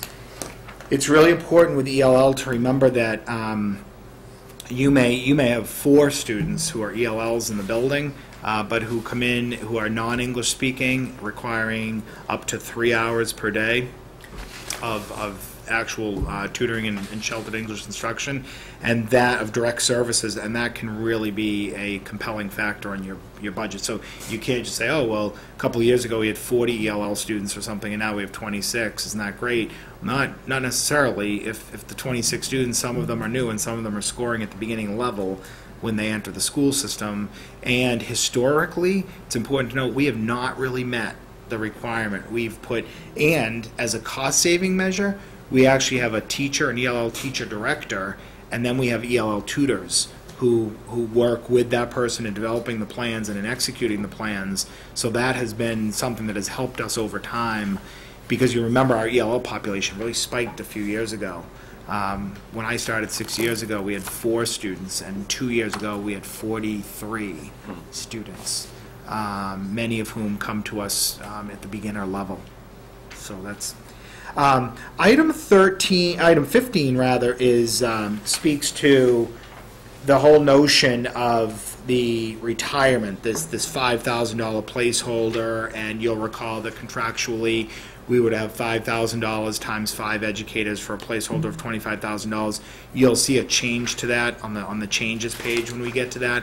But there was some discussion offline over the past few weeks about if there was any desire to create a reserve account at the town level where funds could be kept in a reserve account, and if needed in a given year, that is to say if a teacher announced retirement and we needed to tap that reserve fund, that could be done, but that reserve fund would have to be set up through town meeting in order to do that. That's in fact what Dover does with, and perhaps Sherborn, but I know in speaking with Town Administrator Ramsey in Dover, that's what they do with like police sick time buyback provision. There's a reserve fund, and if they need those funds to meet a particular need, it's dispensed from that account as opposed to being a placeholder in one's operating budget. So I'm sure we will talk a little bit more about that tonight. It continued on the next page. We actually provide a little bit of the longevity census data. So for this year and for next year, for Pine Hill School, the number of FTEs, the number of FTEs this year who are receiving any form of longevity, being 9 educators, the number of those educators who are receiving $3,000, so they're in some year of the $3,000 payment. Recall in the old contract, you could do $3,000, $3,000, $3,000, and then when the new contract was rolled in, people had like 10 days to notify us of whether they were going to elect to stay on that kind of platform, if they were going to go to a $5,000 platform. Even if someone went to the $5,000 platform, it's netted, what's netted out of there is any other applicable longevity payments for a particular year. So that's important. And we've noted here that at this time we have no confirmed retirements from Pine Hill for next year. we've received some retirement notifications from the other districts, but not actually just from Dover, just from Chickering at the moment. So we've provided the longevity census data for next year. So interesting enough, for next year, we'll have 13 educators receiving any form of longevity. That could be the 500 or whatever the benchmarks are for longevity. We will have one person collecting the $3,000, and I do believe that is the person's last year of that $3,000, I think, for next year. I know, trying to remember the districts. It's like testing the memory. Can you clarify or refresh my memory on the timing? Is it they request well, now it's the same in terms of saying I'm going to retire and requesting February 1. That's the time frame. They have to do it by February. Yeah. So we just we just received notification of a teacher from Chickering the other day for February 1. Mary? Yeah, I just have a clarification that I'd like to, I had asked Frank this question, right. And I got a different answer from him than what right. I'm getting from you now, which is the people who, my original question was the people who had qualified for and received the $9,000 yep. total, okay, were they eligible for the new $5,000 award? And Frank had said that they were not eligible. No, but not. You are saying, so this is what I'm trying to clear up. So right, now it sounds like only the people who are in the midst of receiving it are exactly. not eligible. That's correct. But somebody who has already received the $9,000, they are eligible for the $5,000? No. Okay. No, absolutely not. Okay. And what I meant about netting out, Mary, is let's say you are in that final year and you haven't announced anything and you're eligible for a $1,000 longevity. Yeah, like no, one of I the, understood. you got that? Yeah. And someone says, I'm leaving. Well, you might get $4,000 to bring you to $5,000. Yeah. Exactly. One individual has till 17. Oh, that individual who's receiving the $3,000. Okay. So that's a clarification. So that one educator at Pine Hill will have the payment this year, 16 and 17. That person decided to stay on the 333 system, but that they were eligible for that. It's also important to remember that retirement under MTRS and what we consider, retirement can be two different things. I mean, I think we often think that people work until they'll get to that 80% kind of thing.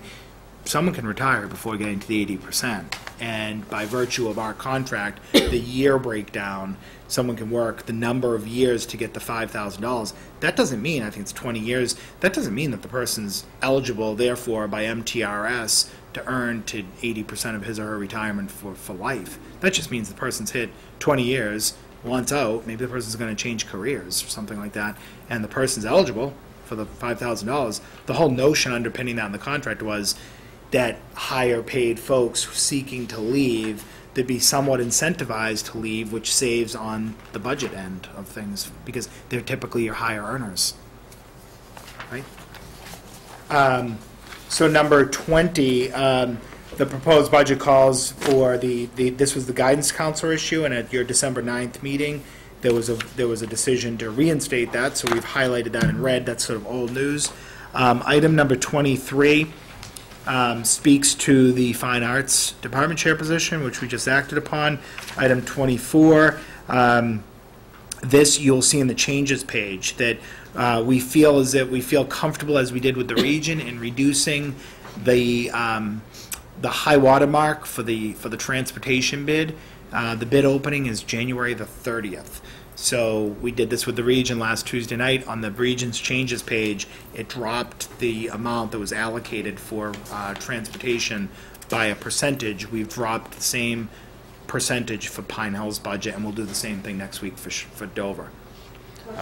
Yes? Yeah, and this is also a clarification, where it's, in the talking point there, it's written as if it's two different statements, but my question is the 4384 the result of going to one less bus, or is No. that, and if we go to one less bus, will that possibly have a further impact or not? Or you don't know? it could. Okay. Absolutely. Okay. And that's a good point. We talked a little bit about that. Mary, did we talk about that at the region meeting? The Oh, number? yeah, that was such a... It was such a long time. 7 days ago. It was worlds ago. We talked a little bit about the structure of that, and we do feel confident. Ms. Tague. What's that? They are not. The region's not losing a bus. We still need all 19 buses at the region, but the whole notion with this new RFP was that we could probably do with one fewer bus at each elementary school, for sure. Does this contract mean that they have to buy new buses at the beginning of the contract, or that has nothing to do with it? I don't think Buses, the buses can't be more than, I believe, 4 years old. Yeah. Okay. So if a new provider were to come in, they'd provide us with a list of year, make, model. Okay. So on item number 28, this speaks to special ed costs, and in red down the bottom, the budget changes presented to the Sherborn School Committee on January 13th reflect an overall reduction of $105,997 in Pine Hill OOD expenses based on updated information. And the budget changes page presented to you this evening reflects a net reduction of $4,211 in regional out-of-district expenses there. So it's almost $110,000 in expense reductions there. And as Dr. LeDuc referenced a bit ago, the POS management system for the food service component of our school system, you'll recall from the Advocate report, there were all kinds of concerns around the sustainability of the management system that we're using, its reliability, it's not being Windows-based, the fact that it doesn't allow accurate inventory control, doesn't allow for accurate financial reporting. There are a whole cadre of issues illuminated through that report. So we went out with Ms. Madden and looked for a POS system, and there's a system that we're particularly interested in. It's used by almost every district around this area and nationally, called NutriKids. And it actually allows you to allows Ms. Madden to submit menus, and it will sort of give you an analysis of the nutritional value, the nutritional integrity of menus. It will allow for real-time inventory control across our campuses. It's a wonderful platform. It will come at a cost with a price tag of about $10,000 for that, for Pine Hill, Chickering, and a $20,000 placeholder for the region. So your changes page captures that. We wouldn't have known that until we've only learned that right over the holiday break, I think is when we learned the cost. So I feel like I'm going to sneeze, but we'll keep going. So if we can bring you to the changes page on the column, everything appearing in red, what you will notice is if following literally the change column, the teacher's retirement. Remember, we had a $25,000 placeholder for this budget. We've reduced that by 15, and I think Mary might have something to say on that particular point. We'll see. Regular ed transportation has come down $43.84. We just spoke about that. The fine arts department chair position came down from the original proposal by $1,675. We just spoke about the $101,000, the $105,000 rather, in reductions in total special education costs related to Pine Hill age students.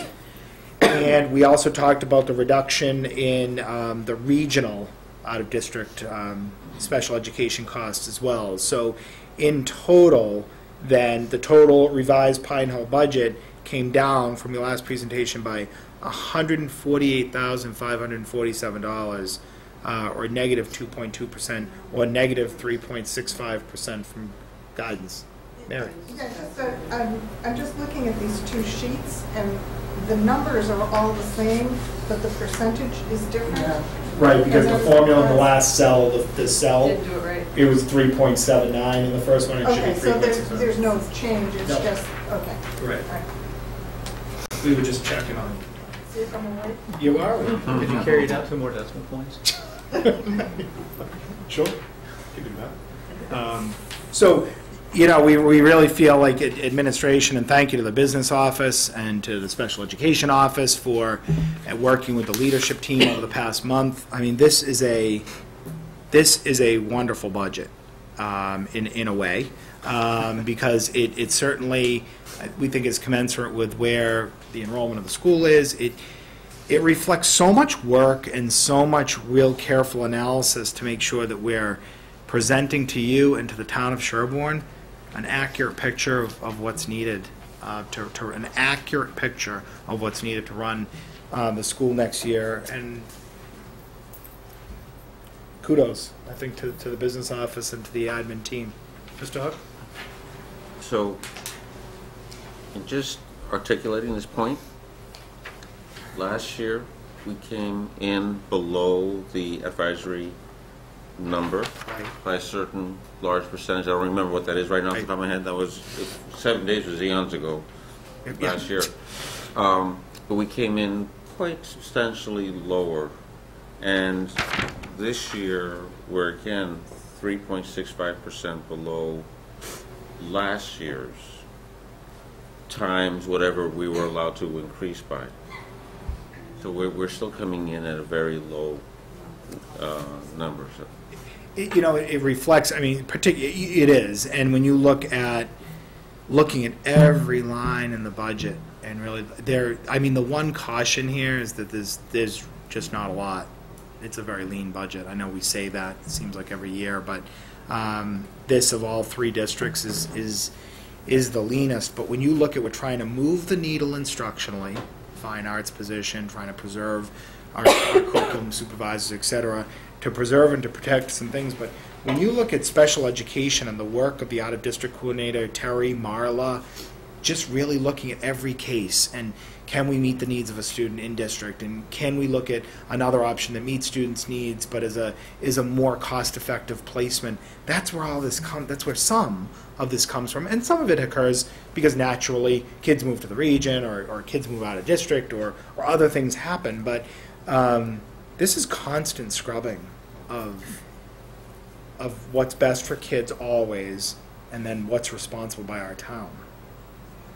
I think as far as the $25,000, which is now $10,000 for the possibly retiring teachers, Right. that if, advisory, someone could come up with some wording or some method, then we could adjust that in the future. I think as it is, we should leave it in there, and then if you come up with something solid that would be on the town meeting floor, and perhaps on the town meeting floor would come up before our budget, so we would know how it would work. Well, here's our sort of position on, Yeah. on the whole thing.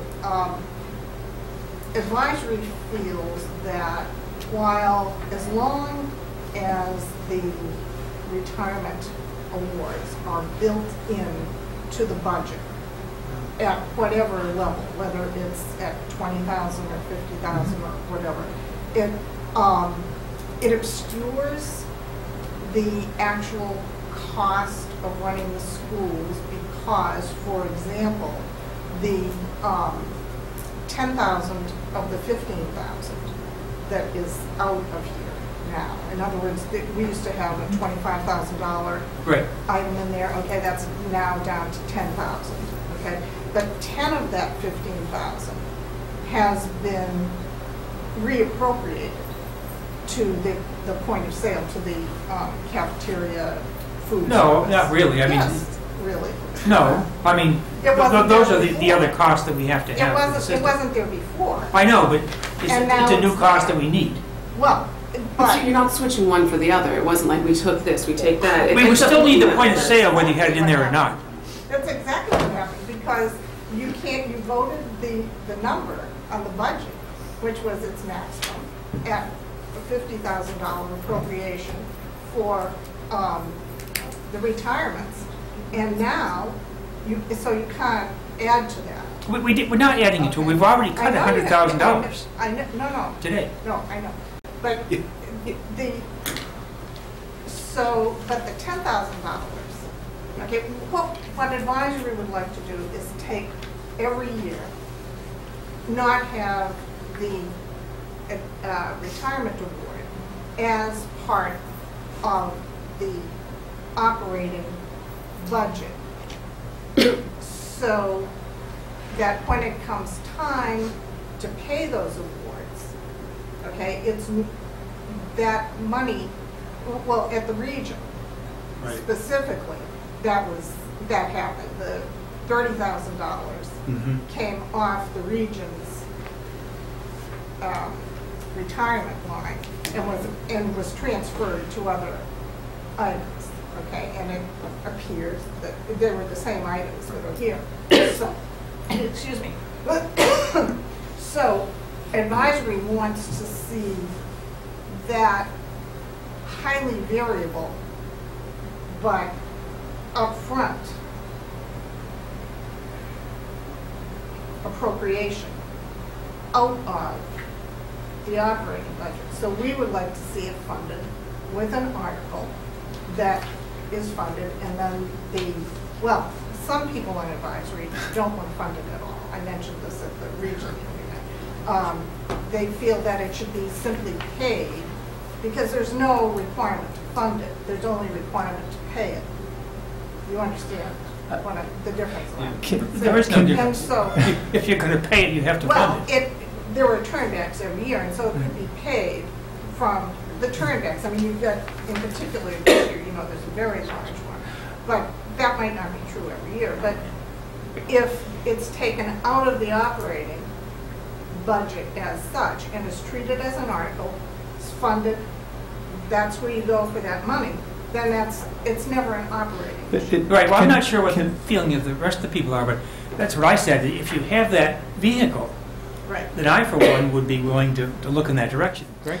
I was going to say, can the details of this discussion, can they be had someplace other than here? I mean, I understand it's an important point, but I've had the discussion with a number of people, and to me, it's pretty. I'm not going to say it's obscure, but it's more about municipal accounting than it is about the school's budget. But we effectively, I would argue, the negotiation team enhanced the contract. It was a positive change to the contract. This others is more how it's accounted for. If it's a revolving fund, it goes back to free cash, things like that. I would just suggest that this discussion could go on for a long time, and to maybe have it offline in terms of how to handle it. Right. Well, my proposal would be that, we pass the budget as listed, and then once the wording comes up and you show us what you're going to do, then we could reduce it next month or whenever it happens to be. I don't have a problem with that, but I'd like to see the wording and how it's going to lay out. It would have to be reviewed too in terms of the language in the contract. If it's something that has to be voted every year, I'm not sure that would satisfy the contract. But nonetheless, I'm assuming you've had this. Can we? Can this be? Can you and Mary and Steve and? Right, and then the town council would have to take a look at the type of vehicle, because it couldn't be like a regular revolving account, because that would have to be money from outside the system. It would be reserved. Yeah. Okay. All right. So, any other discussion on the budget itself? In fact, Chris just reminded me that she said, in her past lives, she has written this article for other districts for the same kind of. So, if it would be okay, Chris wouldn't mind taking a stab at writing some proposed article language, and then that'll put the ball at play, and then we'll take it from there. It's actually a little cleaner in Dover and Sherborn. It gets a little muddier at the region. Yeah, because obviously more teachers, more visibility and vulnerability around the topic, and no avenue other than through the budget or E&D to fund it. Yeah, exactly. Thank you, ladies. Okay, so any other discussion? So we have the budget final number of $6,597,923. Is that correct, Mr. Bliss? Yes. What's the number again? $6,597,923. Correct. So you need a motion? Yes. I would move we approve the revised budget for FY16 in the amount of $6,597,923. Any second? No second. Any discussion? All those in favor? Opposed? Okay. Frank, I have one question Yes. for Mr. Bliss. Having gone through this for 2 years, Yes. I think we first saw the budget at the beginning of November, maybe? Yeah. It seems like a lot of things change. I'm just wondering if it'd be easier for you guys next year to wait until December, or do you like throwing it out there, discussing it over a couple meetings? I won't be here, so. Whatever we want, right? Blame the next guy. Yeah, I think let's see how the appointment process rolls out, et cetera. There is something nice about having the holidays hit, and we know our budgets are out the door, and we've done a lot of the heavy lifting, so then it's kind of massaging it. I think it helps advisory. We've gotten into the habit through Sherborn School Committee of delivering before Thanksgiving. In this way, So- we can be making a lot of changes like at this meeting rather than the February meeting, which gets rather close to process. Right. You know, I don't know, we can see how it goes. Yeah. Thank you for suggesting. Okay, so next, we have for discussion, accept classroom lease for next year. Sure. So there was nothing that was supposed to be included in your packet. I probably should have said that in the report. As you know, last year the decision was made to enter into 2 leases, one with the Tech Collaborative, the other one with Tech, one with the Accept Collaborative, and we have learned that the Accept Collaborative really would be interested in yet another classroom. We do not have another classroom to really be able to provide. So we just want to update the committee and let you know that they've asked for more classroom space. We don't have more classroom space. So there is a chance that, knowing that, Accept may, if all of their other programs remain situated where they are, if they are in fact in need of more classroom space, that the program may ultimately vacate Pine Hill, which would be fine with us sort of from a space utilization issue. We do have a number of folks, providers and for special education, who are moving a lot of equipment around and from room to room and area of different parts of the building to deliver those services, and they'll continue to do that. But we certainly don't have, another classroom to be able to provide. So Accept and Tech are interested in renewing their leases, and Accept would like more space. We don't really have that, so ultimately they may vacate. And we just wanted to apprise you of that. This is the time of year when they put out a survey to us and ask us whatnot. And as Ms. Green has alluded to a few different times, it's very disruptive to the families of kids who are in the programs when, your child may this year be in Pine Hill School in Sherborn, but if that program leaves and it's all of a sudden at the XYZ school in Ashland or something, that's where they try to have like kind of a stay put where, you'll be able to stay in a particular building. Because you could theoretically have parents who say, no, I don't really want my child in a building in Framingham. I thought that the deal was that the child would be in Pine Hill. So it would be nice if in a way, if their program weren't expanding and they just needed the one room, but they need more space. Okay, so we'll be updated as Yes. it goes out. So we have some kids in that classroom, right? So that's a potential We have bump in. We're affected by that program. Okay, so next on our agenda then Excuse are... me, Frank, Yes. I said I have been meaning to ask this for months, and I keep forgetting. The money that we get from leasing the classroom, where does that go? Does that go to Vacation. Pine? No. Remember when I was in Hawaii last Yeah, right. I'm just mad because I didn't get to go. I wish I were. We'll go together next time. Does that go to directly to the town? Does it go to the town through the school? Does it go to the whole region? Where does that money go? So that goes in. When I met with Mr. Caruso at the time, when he was chairing the Sherborn Board of Selectmen, he wanted that to go into the revolving fund for Pine Hill, into the building rental fund, to be used for smaller kinds of capital things that may come up that, and the committee has decided this year that some of those funds were to be used out of that account for a couple of different reasons.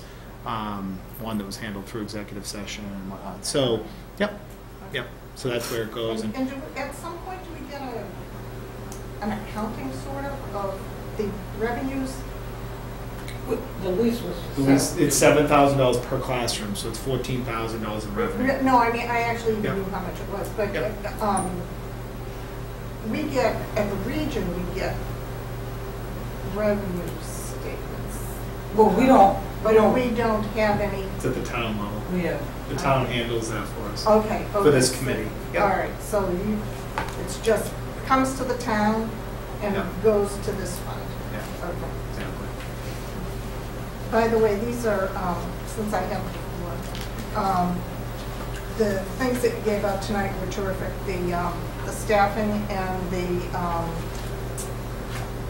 this thing here on the SPED, on the staffing enrollment, and in particular, the description, I guess it was from Dr. Brown, how the curriculum is laid out during the day and how many sections there were of everything.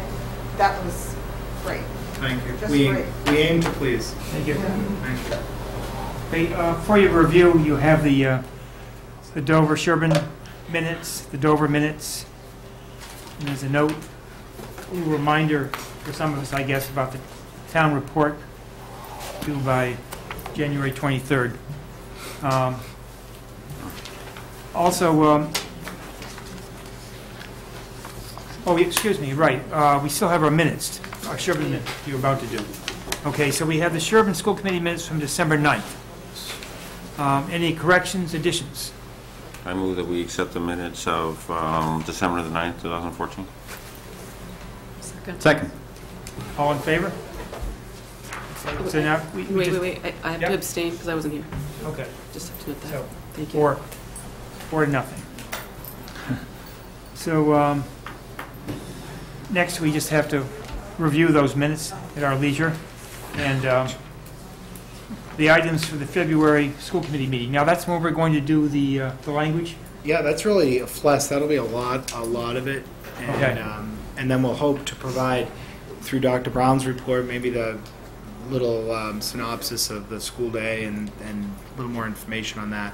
Might help to fill in some of the blanks with the FLUS presentation, too. Mm-hmm. And then I think Mr. Hess, we'll just look with Mrs. Hovey maybe at what, we can always look back at what we did last February, you know? Mm-hmm. We can look back to the agenda to see if there was anything that we're not thinking of. Okay. Very good. Didn't we meet at the Sherborn Inn last February? Yeah. It's closed. That was, I know, well, we could, Macy's. So if there's anything else you can think of, you can let me know if you want it on the agenda. Although we probably want to have it fairly short. It's going to be the FLUS, right. yeah. Will Yeah. it be a joint agenda? Like, it's their meeting too, it's our meeting, they're coming to it? Right, they'll Oh. post that they're meeting here because they'll be convened as a group, Yeah. but there won't be any decision-making on their part, obviously, for Okay. February, but... So it's our meeting and they're coming. Well, we should make note of that for Pat as well, for the televising, that maybe for the February meeting, we might want to think and strategize a little bit about seating for our friends from Dover. Well, there are 5 of them, yeah. So we should be able, we'll be cozy, but it'll work. I think if we just tuck people at the ends, maybe. Thanks, Pat. Okay, We're having the screen, people have to move over anyway, right? We'd have to So- move out anyway, yeah. Okay, at this time, I'd like to make a motion to go in executive session because of, for security concerns, and not concerns, considerations. And the superintendent had a meeting yesterday, so that's why we did not have time with safety officials to post this before. So in accordance with Chapter 30A, Section 21A, Part 4, which is to discuss the deployment of security personnel or devices or strategies with respect thereto, would like us to go into executive session. Does someone want to second that motion? Second. Okay, Susan? Yes. Ann? Frank, yes? Yes. Frank, yes? Greg, yes. Thank you very much. We're adjourned to recess to executive session.